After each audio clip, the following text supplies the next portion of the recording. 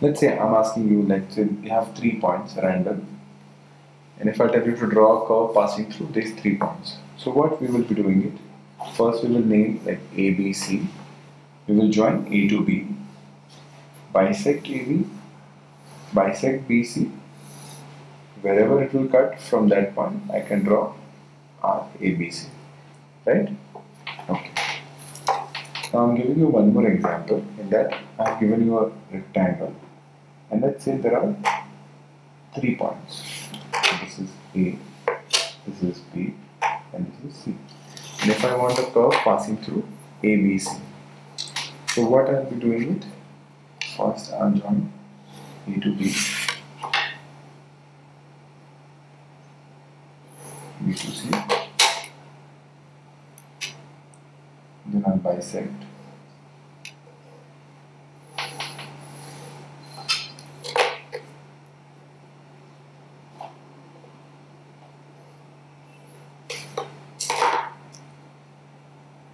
So wherever they will intersect, that is point O, and from point O, I can draw an arc. Now let's say if they want to draw a continuous curve, like in this,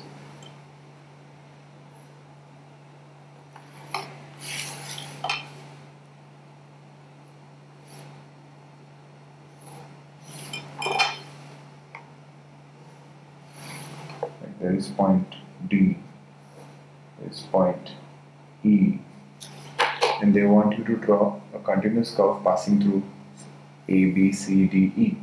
So what will you do? You will join C to D, bisect CD, and this is point O. You will write O1 and draw a line passing through O1, C, and extend.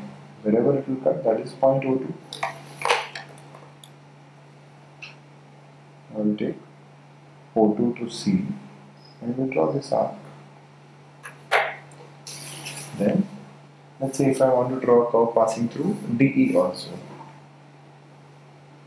Then I will join B to E, bisect DE,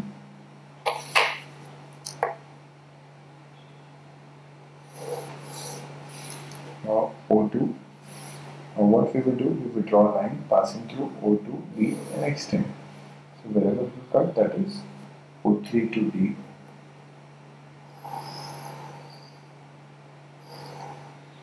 Got it?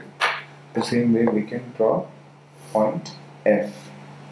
Again, same procedure. You bisect EF, O3, E, extend, you will get O4. Again, you can draw arc. So this way we can draw a continuous arc. Now, let's say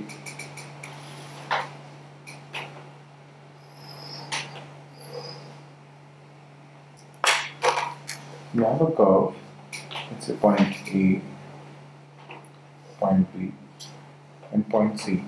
And if you want to find out the length of this arc, you have only an arc like ABC. And if you want to find out the length of this arc, then what will you do? First you will join E to C and extend the line. And then you bisect AC.